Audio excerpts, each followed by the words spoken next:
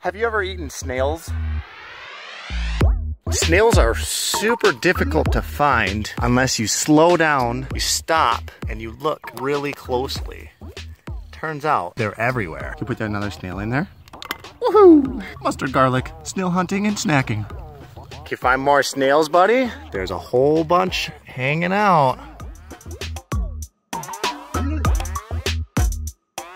Guy, how many do we got? Do we got a whole bunch? Yeah, there's quite a few in there. We're in a broadleaf forest, a state park of South Dakota, and really anywhere you look, you can find snails hiding in the leaves. They're very camouflage. I don't want to pillage a whole forest and then...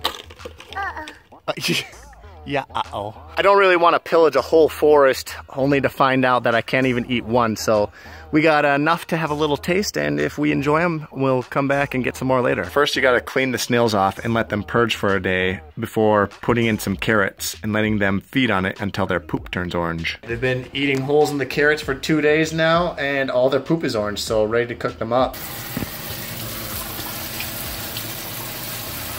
There you go, pull it slow so you get the whole thing. Hey, good job, big guy. So, boiled them up for 10 minutes, then you pull the snail out of its shell using a tweezers. This is what the inside looks like of the shells. Here's a quick tip that took us a while to find out. Sometimes you actually gotta break the opening of the shell to get to the meat to pull it out. And once you access it, it's a lot easier. And you can just grab it and boom. Gonna fry them for a few minutes with a little butter and garlic. Fried snails, first time ever. Here it goes.